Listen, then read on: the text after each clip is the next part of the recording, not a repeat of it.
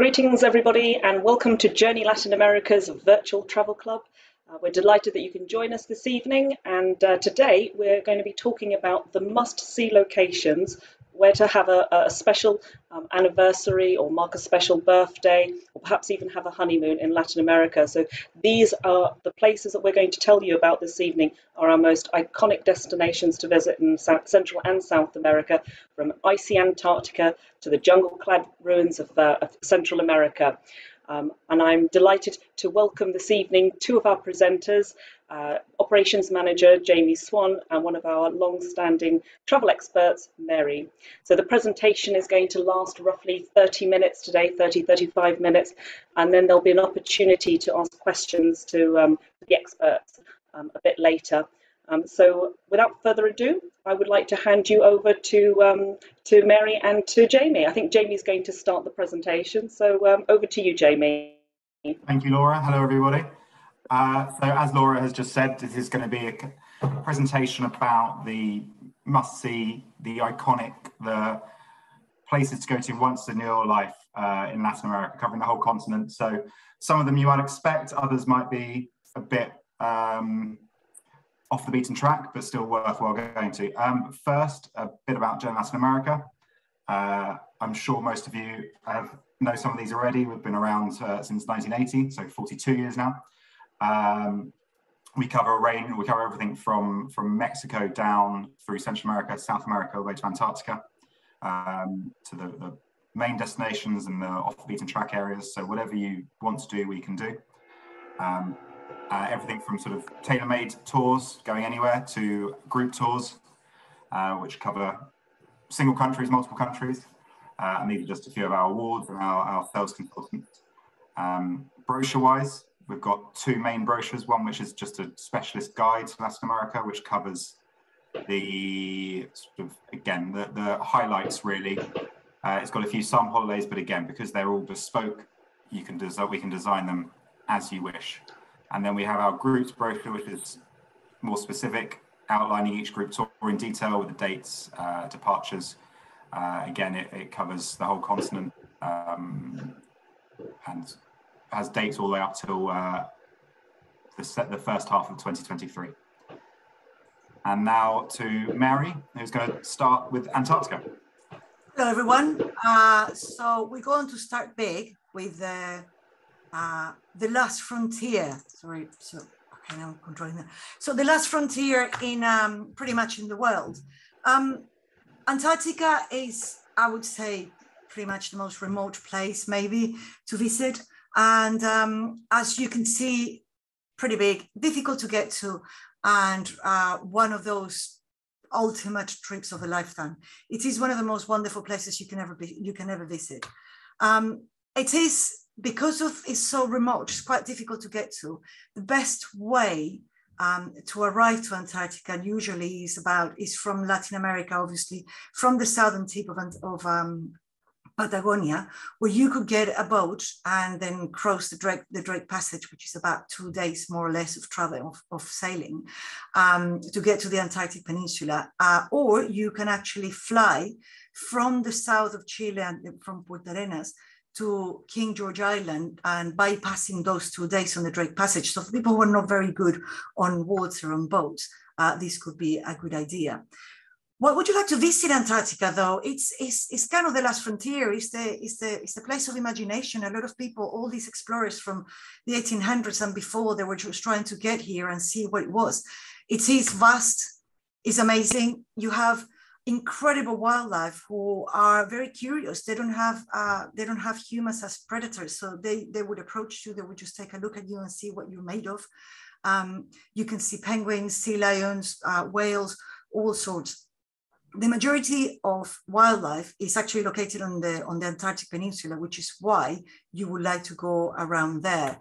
And it's not, I mean, it's obviously that, but obviously this sort of landscape, it is rugged, it's forbidding, and it just makes you dream what's beyond that. Maybe there's going to be some sort of magical space or something or other anyway. But it is one of the most incredible places. It's one of my favorite places ever. But also, as well as just being on the boat, you're always going to do landings in different areas in the peninsula or on the east, on the islands around.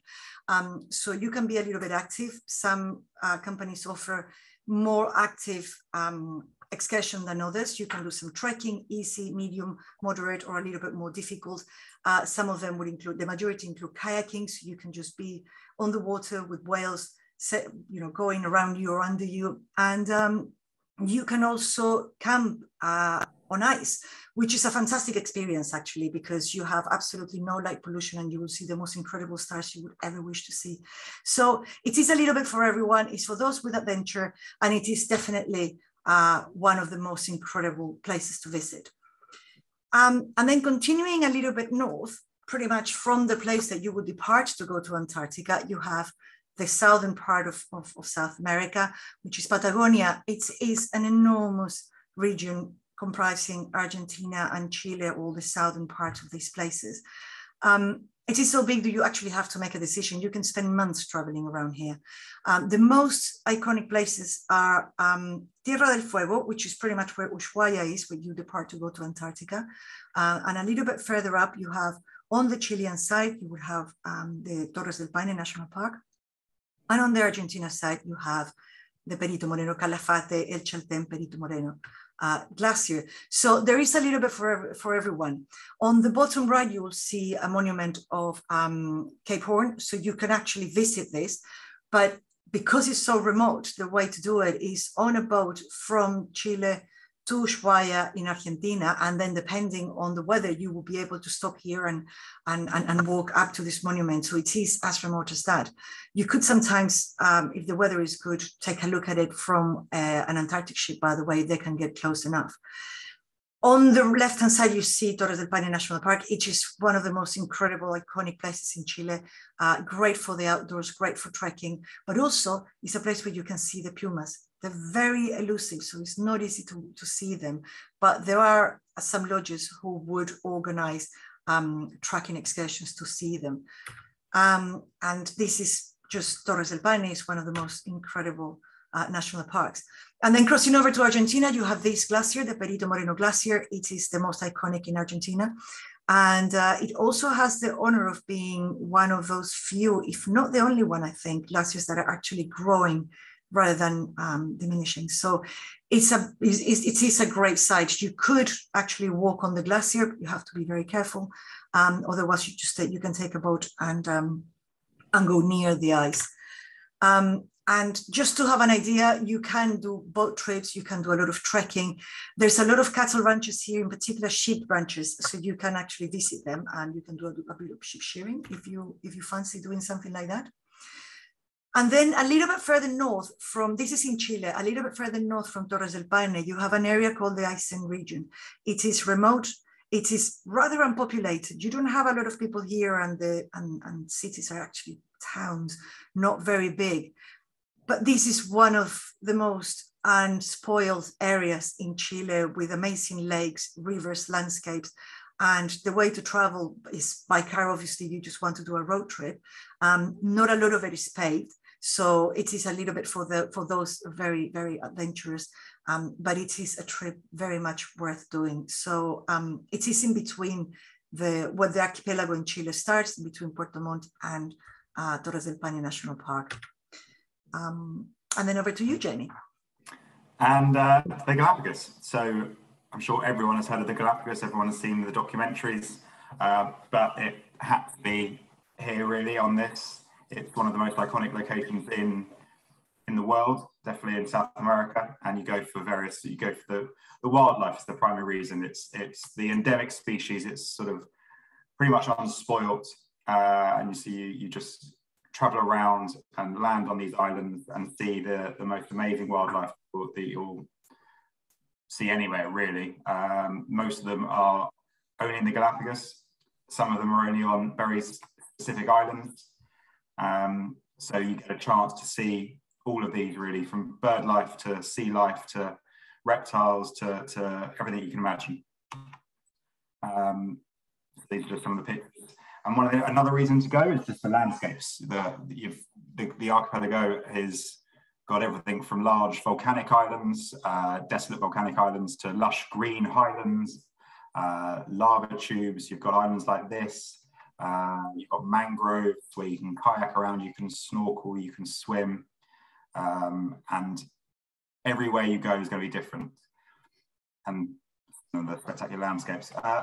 Ways to get there, of course, you fly there from Galapagos, from Ecuador, from Quito. It's a sort of 2-hour flight. And then to get around, you've got countless options. The most popular way is to travel by cruise, everything from 16 passengers up to 100. And they go from 3-night trips all the way up to 14-day trips. So, of course, the longer you're there, the more you'll see of the islands, and the more species you'll see, and the more you'll get to experience. But anything from sort of a 5-day trip, sort of 7 nights is absolutely ideal, and you'll get to experience sort of half a dozen to a dozen islands, and all the different wildlife, all the different activities, and it's just a great way of exploring them. The other main way, or the other way, is land-based. So you've got 4 islands which have sort of towns. Only 3 really have any towns of any size, but you've got hotels on 4 islands, and then you can sort of spend longer based on individual islands, and then you can take small boat trips out to some of the sort of the islands just off the coast, and you can explore the main islands in much more detail. So you can go trekking in Isabella, you can explore the highlands, Santa Cruz, all sorts of things. So again, just some trekking into the volcanoes, snorkeling, and there's even sort of the cultural elements. The bottom left is Post Office Bay, where pirates would come and leave letters, and other whaling ships would come and then deliver these letters. And still to this day, tourists will leave postcards, which are then picked up by more tourists. And if you spot one from someone who lives down the road from you, you can take it home and drop it off to someone who's 6 months later, whose friends or family have been to the Galapagos. So again, it just offers a huge amount of variety, and it's iconic for a reason. And then moving on to the other side of the continent, we have the Pantanal. It's one of those regions where not many people know that much about it. It is a huge area. It's roughly the size of France. So it's not a question of just dipping in and out for the day. You might want to go for 3-4 nights, or perhaps 5 nights. This area is what you would call the washlands of the Amazon. So it is best for wildlife, of course, but it has a really heavy rainy season between, say, December and March, where you have floodings all around, and it's a bit difficult to move, etc., etc. But that's one of the reasons why this area is so lush and is so fertile as well. The advantage of the Pantanal is the fact that you could see a lot of wildlife, and I just want to move, but it's not. Oh, there you go. The advantage, and well, of course, the main attraction of Pantanal is the amount of wildlife you can see. One of the major differences with the Amazon jungle is the fact that because you don't have such thick forest, you can actually see much further afield, and you can see much more animals. During the dry season, they tend to get together in the dry areas, which is a little bit higher up around the river, and that allows you to see much more of them. There's also the jaguar here. You can spot it. It's difficult. The big cats in general are difficult to spot. But there are a couple of lodges who have conservation projects to take care of jaguars. So they do have tracking excursions within their project. So you can actually go and try to see them. They have expert guides who would actually say where they have seen jaguars, so you can go and see them. Obviously, everything made with the utmost care and making sure that they're not going to be in any way stressed. But beyond the jaguars, you have all sorts of different wildlife, like hyacinth macaws here, of different colors. You have anteaters on different macaws, or capybaras, all sorts of different birds. I'm not very good at birds' names anyway, so I would forget them, but you can see the variety is pretty impressive. And the excursions you will do here on the lodges are most of them by boat. So you're going to get on the river and you're going to go to different areas, ideally to spot a lot of bird life mostly. But obviously you're going to spot some caimans, and you're going to see You can see river otters and capybaras all along the banks of the river. And also, you can also do safaris on land on a big jeep. You can do horse riding in many of the lodges. So you have a lot of different options to do. You can go walking, and they would offer a lot of photography, for example, experiences, because the area is so photogenic that you would want to spend the whole day taking pictures at different times of the year, at different times of the day. So coming from the south, then we move north to the Amazon.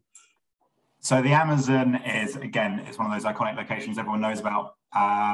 It's a vast, vast area. It covers most of northern Brazil, the northern half of Bolivia, the eastern part of Peru, parts of Ecuador, Colombia, Venezuela. It covers that whole region.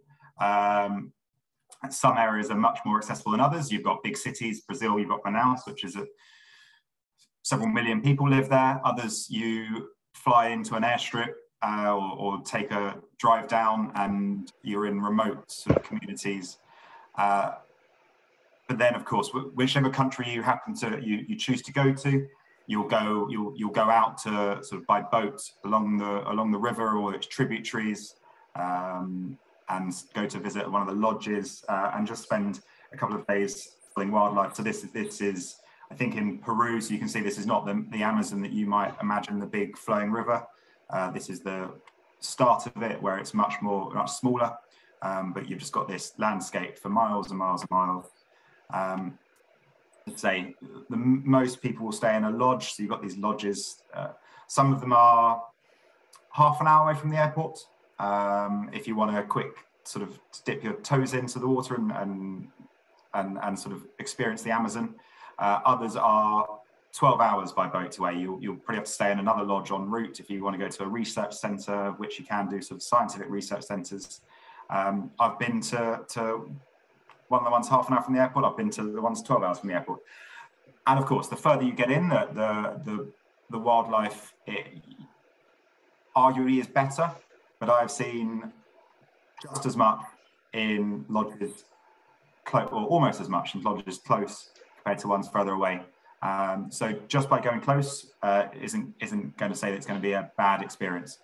Another way, this is particular for northern Peru and Brazil, is by boat. So you take a river cruise, and also Ecuador, exploring the Amazon, and then you'll go off and this is where you'll sleep, and then at night, or sort of during the day, you'll take small boat rides down some of the tributaries. So you'll still do lots of landings and explore the jungle by foot, but during the sort of you'll sleep on the boat rather than in a lodge. So it's a slightly different experience, but there is no reason why one is any better than the other, to be honest. And as Mary said, I think wildlife-wise, especially big mammals, you're more likely to spot in the Pantanal because of the density of the Amazon, but you'll still see plenty of animals in the Amazon. Bird life, sloths, monkeys in particular. There's also a lot of wildlife in the river itself. You've got pink river dolphins, you've got river otters, which are huge, a lot bigger than that picture implies, all sorts of things. You've also got the landscapes, and of course the forest itself. This is what's called the Meeting the Waters outside of Manaus in Brazil, where you've got the two main tributaries which form the Amazon join. One is dark water and one is silty water. And so together you get this spectacular sort of meeting of the waters, and then they slowly merge into the main Amazon itself.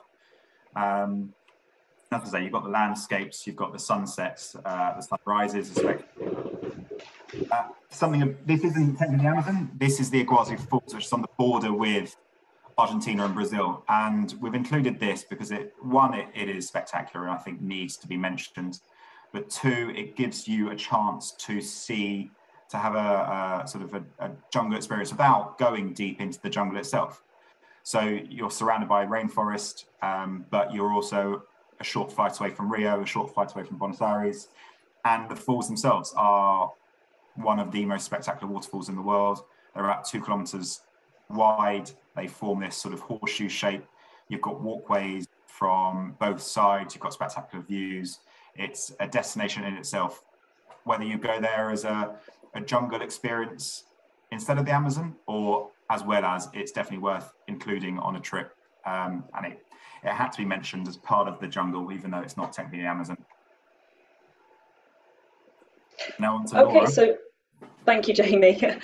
So now from one wilderness region to another extreme wilderness region. I'm going to be talking to you briefly now about the Guianas, because I was very fortunate to travel there a few years ago. And when we talk about the Guianas, we're talking about three countries: Guyana, Suriname, and French Guiana. So you can see that they're located right at the top of South America. But they're very unique in their cultures. They're a blend of cultures, and they're not actually really, it's not really a Latin American culture. But I'm going to start off by talking about Guyana. And Guyana is, Mary started off the presentation talking about Antarctica being one of the last frontiers, which I wholly 100% agree with. But Guyana is also considered a last frontier. Once you leave the capital of Georgetown, which is located on the coast, the whole country is just complete, pristine wilderness jungle, lush vegetation, or savanna grasslands, or massive tabletop mountains with cascading waterfalls. It's a true adventurer's paradise. And the image that you can see on the screen is of the Kaita Falls, one of the most popular places to visit in Guyana. And I should say, Guyana receives maybe literally a handful of visitors a year, and that's what makes it so special, because it's really like you're pioneering a destination. Most waterfalls that you go to visit in Latin America, there'll be barriers, there'll be the souvenirs stand, there'll be shops, there'll be buses, there'll be lots of tourists. When you go to Guyana, you will not see, once you leave Georgetown, you'll not see any other tourists, and you can walk right up to the edge of the waterfall. You have to be obviously very careful, but that's the nature of this destination. It's for adventurers. It's absolutely stunning. There's no real comfort as such, so you won't find 5-star hotels.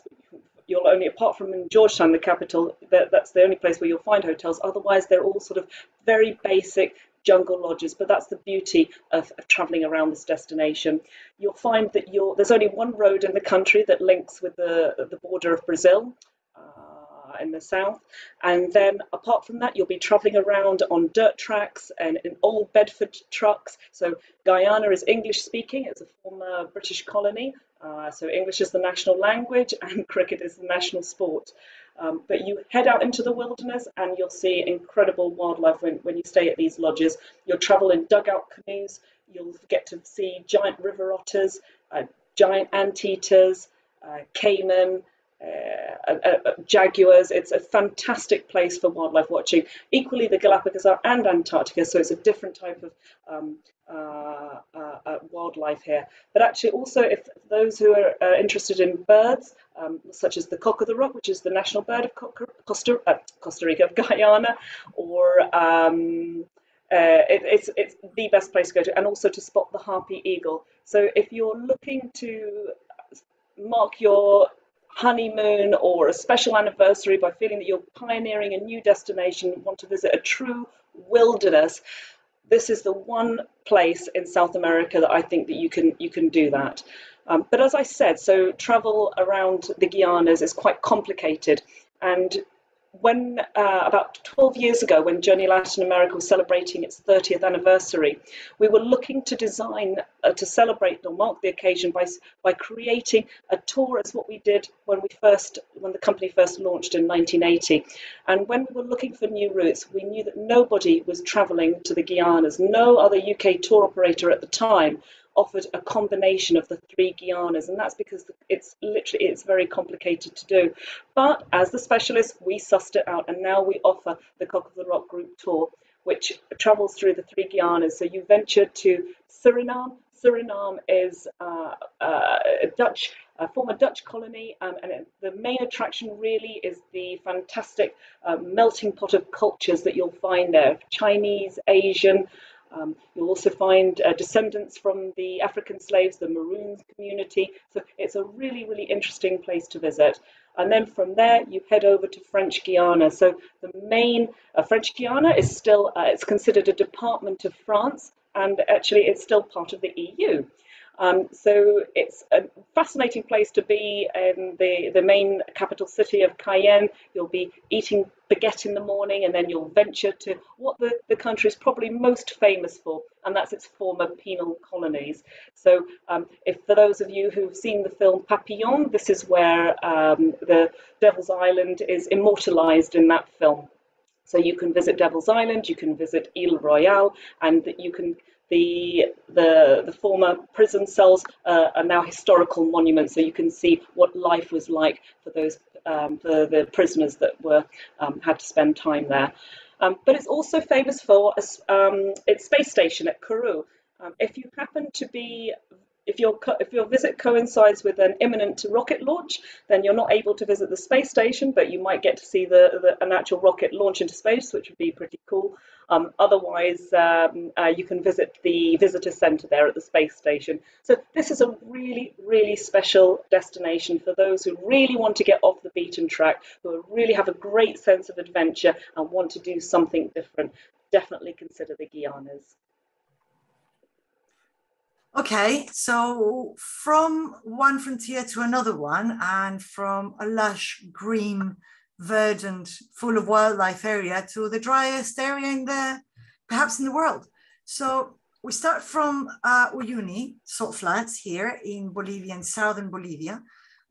This is really high, it's about 4,500 meters high. We're talking about the high plateau of the Andes, which encompasses obviously the south of Bolivia, northern Chile, a little bit of northern Argentina as well, and sort of descends into what is the Atacama Desert that goes all the way down to the coast in Chile anyway. What would you visit the salt flats? Because it's otherworldly, it's a complete different place.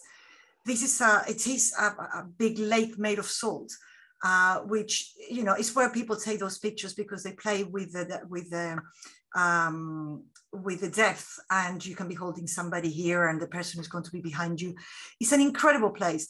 And because it's an area of extremes, so it could be really cold in the morning, could be quite cold in the evening as well, but during the day it's pretty hot because obviously you have a very strong sun. Want to visit this area, ideally you want to go between, say, end of March, April, until the end of November, December, because this area does have a rainy season, weirdly enough, but mostly in the Bolivian part, in the salt flat. This is an island in the middle of the salt flat called Isla Pescado, because it has a shape like a fish. During January, February, beginning of March, there is the rainy season here, but it's just mostly confined to this part of Bolivia. And it creates magical landscapes on the salt flats because they flood. And you take these reflections and they're really impressive. It's a unique area. However, it's very difficult to travel around when it's the rainy season. So that's why we prefer to suggest people to go during the dry season, mostly because it is complicated. The cars get stuck in the salt flat. You can't move from side to side, so you have to go on the shores. So that's why it's better to go during the dry season.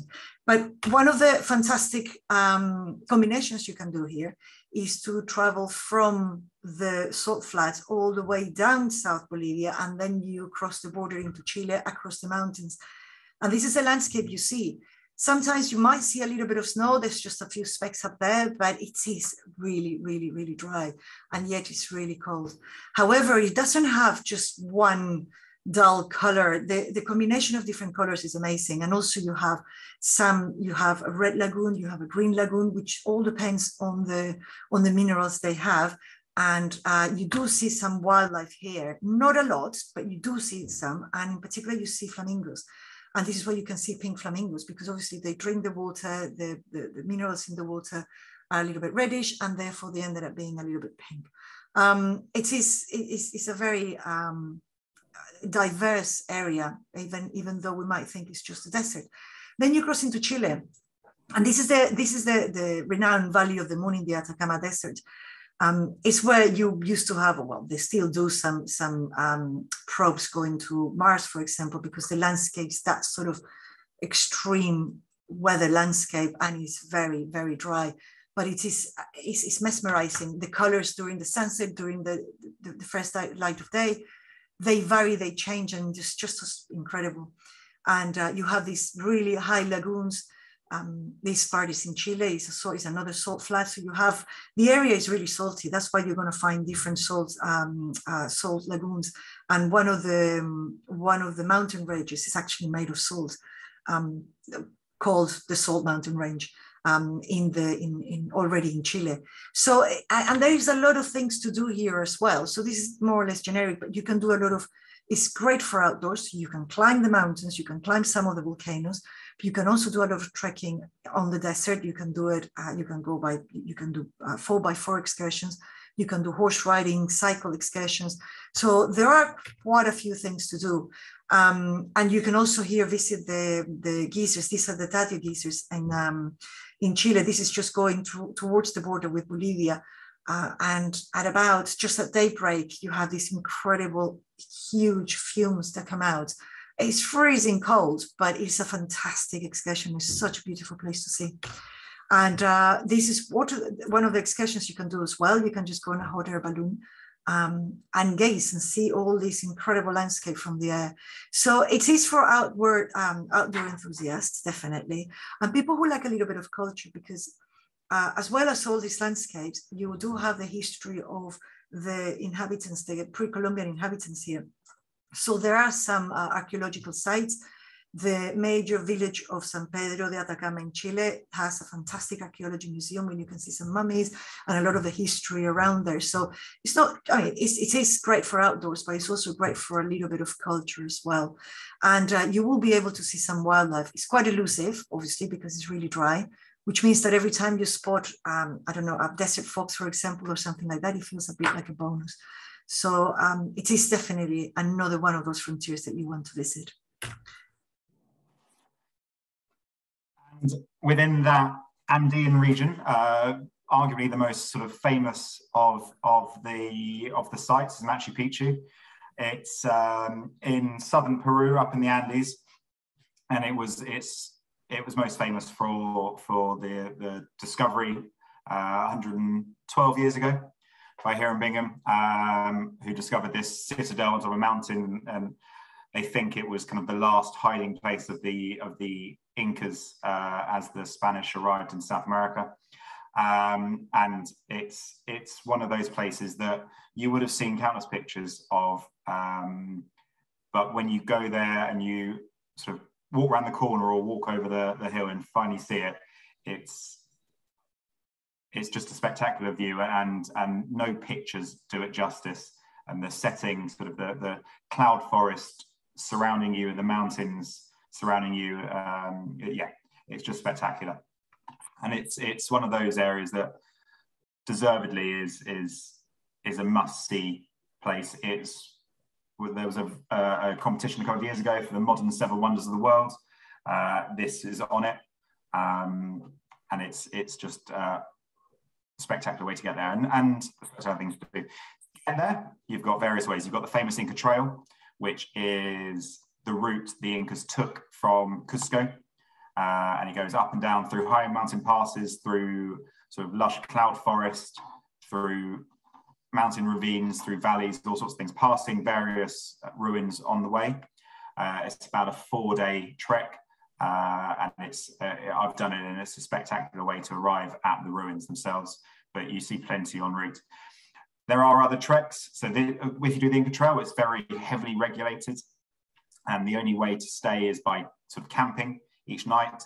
You can get quite nice camps, but porters are carrying your things, so there are limitations.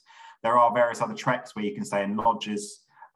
They're not following the original Inca path, but they are just as spectacular, and arguably less people doing them, because they're not, the regulations don't sort of say you have to stick to this path. The most common way of getting there, though, is by train. So train is about 3 hours from the main city of Cusco, and train is how I would say 80% of people arrive at the ruins. They arrive in the small town of Aguascalientes, or Machu Picchu. They've renamed it to, just because it needs the added. I thought they needed added boost. You arrive there, and then you can go and see the ruins in the afternoon. Most people will spend the night in the town. So you can go up the next morning and see the ruins again. There is a few mountains that you can climb, which only have limited numbers of tickets in the morning. But it just means that you don't have a 3-hour train ride back the same day. Otherwise, it's a long time spent on a train, and it just makes it more relaxing journey to get there and back.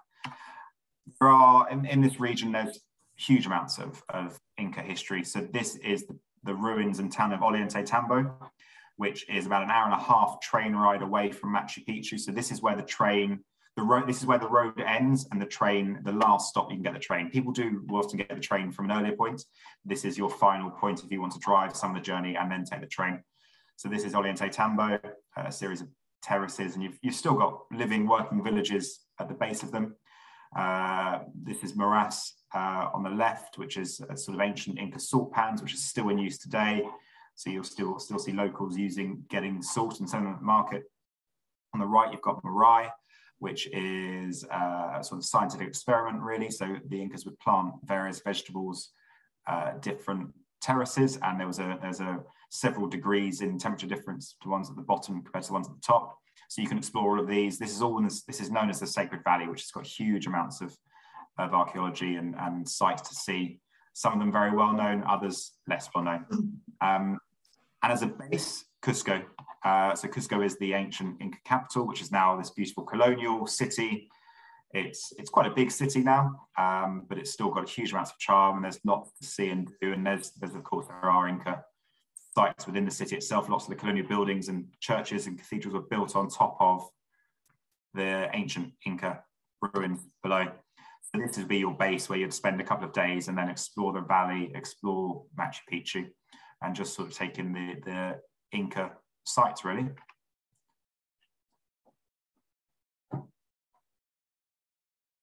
You're muted, Mary. Hello, sorry.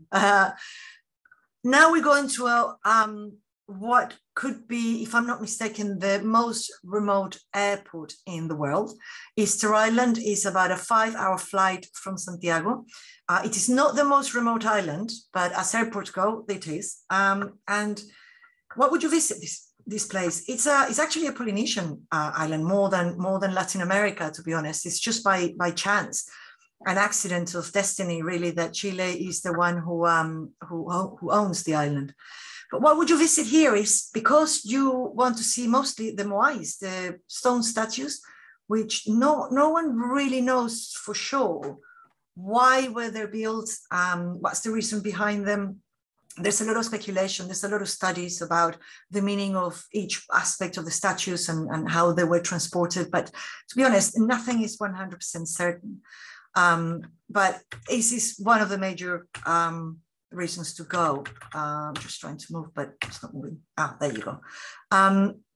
Also, there's an interesting fact about Easter Island, by the way. You arrive, it's just one maximum 2 flights a day. I think usually it's just 1 flight a day between Santiago and Easter Island, and sometimes the airline think they're going to continue their route to Tahiti after this, but usually would be just from Santiago. And the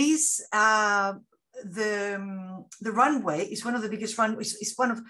It's one of the widest runways on the world in the world. It's not the biggest one, but one of them, because it was made just in case as an emergency landing for space shuttles. So it's one of those interesting stories. Now, the interesting thing about Easter Island is you visit several areas on the island, which is in a triangle shape. One of them would be the quarry, which is where people think they were actually sculpting the statues. And you're going to see several of them scattered around this area. Now, what you see here is just part of it. The other part is buried underneath. And they just don't know why they were left there or how they were transported, but you're going to see a lot of them just hanging around, as it were. And then the other part of the excursions that you will do is that you visit the formations. These are called ahus, and you have several of these formations of the statues. Some of them are looking outside towards the sea, and other ones looking inwards towards the island. Many people think that it's mostly because they were protecting the island, or they were just trying to send messages. Nobody really knows for sure, but this is one of the most famous formations, because you can see the sunset from here, and it is absolutely spectacular. But also Easter Island has more than just the statues. They also have some, you can do a lot of trekking here. You can do some snorkeling, even diving. It's a fantastic place to walk around. But there is the cultural aspect, because on this volcano on your left-hand side, there is an old ceremonial village called Orongo, which is where in antiquity, or many years ago, the inhabitants would have a contest every year to determine who was going to be king for a year. And that was the Birdman contest, where they just have to climb down that mountain, swim on the really rough sea, go into this rock, pick up an egg of one of the big birds, and then swim back, go up. And the first one who arrived back to the ceremonial village will be the winner, and that will be king for the year. Which means that nowadays they don't do that. It's a little bit dangerous, so they stop the Birdman as such, but they have a huge celebration every year in February, the first 2 weeks of February, where they have what is called the Tapati Festival. And it's really local. This is just mostly for locals. A lot of tourists go because it is incredible. So you see they have all sorts of traditions and music and competitions between them, but it really is extremely local. And it's the culture here is fantastic. It's a great mixture between Chilean and Polynesian, and they have a lot of, the language is also a bit of a mixture. The island has only one town called Angaroa, and the rest is just scattered houses here and there, and then you just walk around, there's nothing else. But and you can go, it's pretty much the whole year-round destination as well. But you want to come here for at least 3 nights, given that it's a really long journey from Santiago, and there is a lot to see. One of the must-see, in my opinion. There you go, sorry. Yeah, Jamie, sorry, the lights went off. And so now we're going up to Central America and to the Mayan sort of sites in Central America. This is Chichen Itza, the most famous one, which again was on the 7 Wonders of the World list. So this is number 2 out of 7. The region is not just Mexico, it covers sort of quite a lot of southern Mexico, but also Belize, Guatemala, parts of Honduras, El Salvador. And you've got countless numbers of ruins. So some of them, Chichen Itza, the most famous one, is 2 hours from Cancun on the coast of Mexico. So you've got flights from London to Cancun, you've got big resorts there, but of course you don't need to stay in the big resorts. There's lovely hotels, you've got small towns, you've got colonial villages nearby, colonial cities even nearby, various things to sort of places to stay. But you've got all of these ruins to explore, from the pyramids to the ball courts to the intricate carvings. They're vast sites, some of them. And as I say, some of them are cleared and easy to access. Others are in the middle of the jungle. So top left, you've got one called Palenque, again in southern Mexico, which, although this photo looks cleared, it is surrounded by jungle. You've got on the right, you've got Tulum, so just down the coast from Cancun. You've got this pyramid overlooking the Caribbean Sea, and you've got other ones near Tulum. You've got one called Coba, which is in the middle of the jungle. So when you get there, you can hire a bike or walk around, and you can just explore these ruins, jungle-clad ruins that are hardly cleared, and you've got countless ones like that. So you can visit all sorts of ruins. The bottom left is not technically a Mayan ruin; it's actually a pre-Aztec one. It's called Teotihuacan, which is on the outskirts of Mexico City.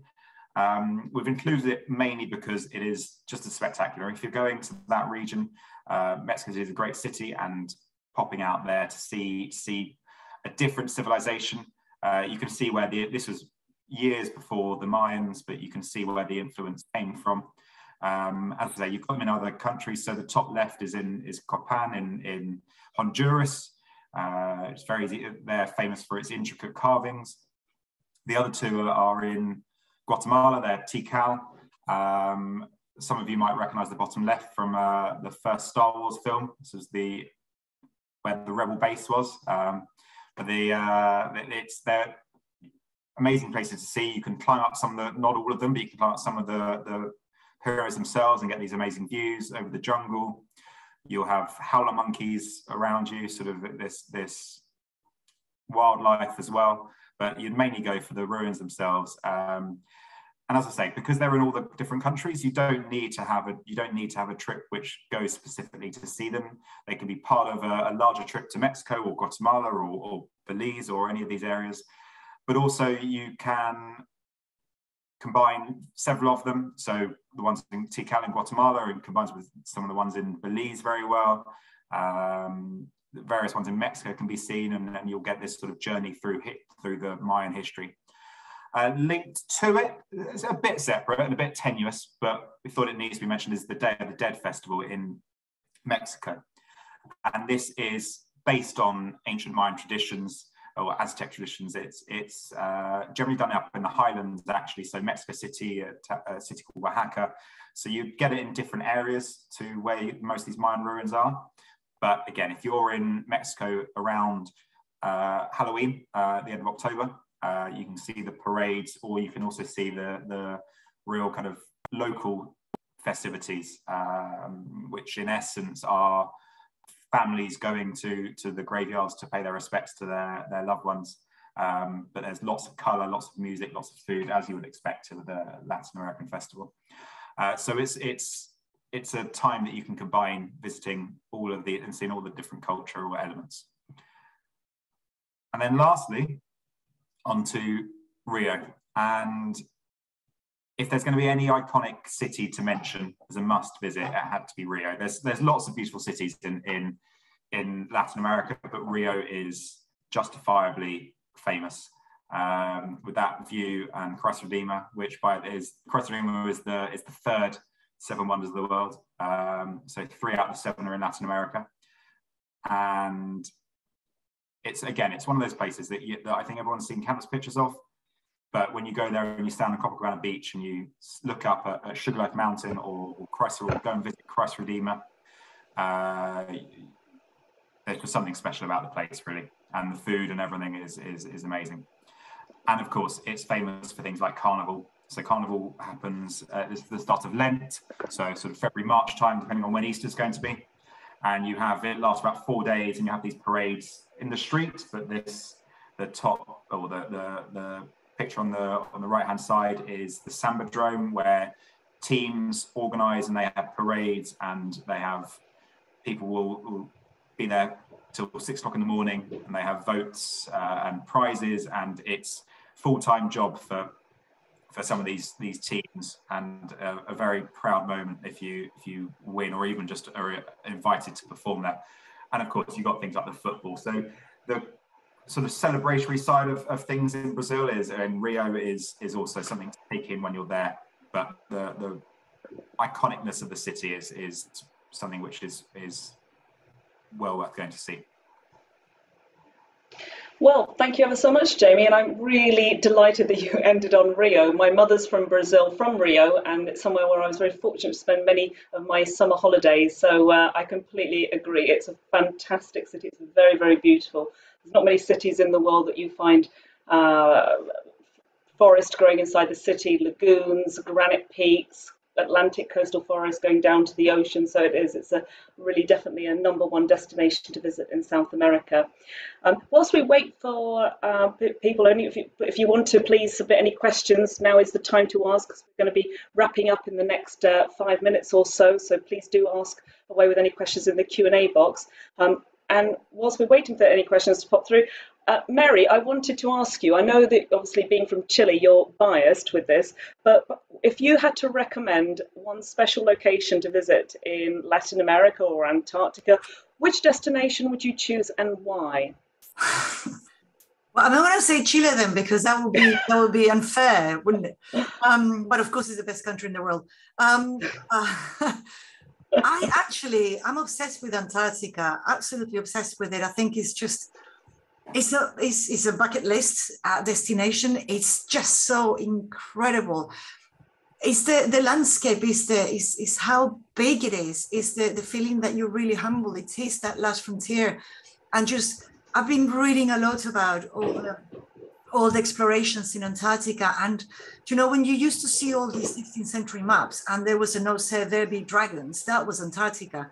And knowing that there might be dragons on the other side, it's just impressive.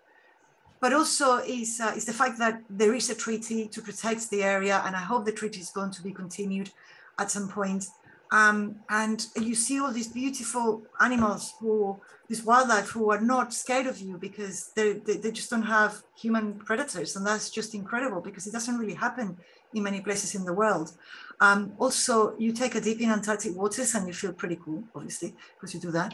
But also camping there, when all you hear is the sound of the glaciers breaking or of the sea, and you see the most incredible stars because there's absolutely no light pollution whatsoever.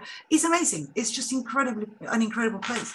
But also you can join it with Patagonia, obviously, so you can do a longer trip and you can explore Argentina and you can explore Chile whilst, between before or after you go to Antarctica. So it is also a great place, a great way of joining the dots in different areas and have your feel of outdoor activities, for example, trekking or whatnot, and see other areas. So that for me is the top one, number one. Great, thank you, Mary. And same question to you, Jamie. So I'm trying to think whilst Mary's answering. I would probably, lots of these areas, although I think we've made them seem remote and difficult to get to, lots of them actually aren't too difficult to get to, and lots of them can be combined very easily. So I would probably sort of visit a few of them. So for example, it's very easy to combine Machu Picchu and Uyuni and the Atacama, or Machu Picchu, the Iguazu Falls and Rio, or even Machu Picchu and the Galapagos. Or the Amazon and Rio and the Pantanal, they combine so well. So I would probably pick like a cross-continent one. Yeah, so Rio, the Iguazu Falls, Uyuni, Atacama, and Machu Picchu, just to be spoiled. But I think they're easily combined, so that's what I would go for. Yeah, that's a really good point. Actually, I spent my honeymoon in Latin America, and we did exactly that. We arrived in Buenos Aires, we went up to Salta. I know this is not an area we talked about in northwest Argentina, but then we travelled overland to the Atacama Desert, and we finished on Easter Island. So Mary, you'll be pleased to hear we did have some chili in our honeymoon. That's what everybody should do, actually. Have a nice honeymoon. Yeah, and Rio, of course. Okay, so let's have a quick look to see if there's, I think the question has just come through. Let's have a look. Are there any plans for a tour through Central America from Belize to Colombia, visiting all 8 countries? Jamie, do you want to tackle this one? Well, we have a tour which goes from Panama all the way north to Guatemala, so 6 countries, called the Alcyon. It's very easy to then add Belize on as a finish point. The reason we don't do it as part of the tour is purely because it's already a 3-week trip, and lots of people that's long enough. But to add Belize on is something I'd say 30% of people on the tour do anyway. It's very easy. Colombia is much more difficult. You can't travel over land. There's the Darien Gap is the only, so you've got the Trans-American Highway, which goes away from Alaska down to Patagonia, except for a tiny gap on the Panama-Colombia border because of the jungle is just too thick. They haven't, and also, I mean, sort of biodiversity reasons, etc. They've decided that it's maybe safer to not build a massive road linking the 2 continents. But the Darien Gap is one of the reasons. You can take a boat from Panama to Cartagena in Colombia. And again, it's something which could be done very easily before the trip. So you could do that for a couple of days, go to Colombia, travel up to Panama, then do the tour and go to finish Belize. Brilliant. Thank you, Jamie. That's brilliant. I think most of the questions have now finished, so I think we're going to have to wrap up for the evening. Thank you so much to everybody for joining us today and giving up your evening to listen to about our fantastic destinations that we're all so very passionate about. And we really hope that you can join us on the 27th of January, which is when our next virtual travel club will take place. And we're going to be focusing on the wildlife of Latin America. We'll have 2 other experts joining us. Thank you very much to Mary for posting the Alcyone holiday for me. I'm not quick enough with the technology. So yeah, thank you once again, everybody, and enjoy the rest of your evening. Bye-bye now. Thank you. Bye. Bye.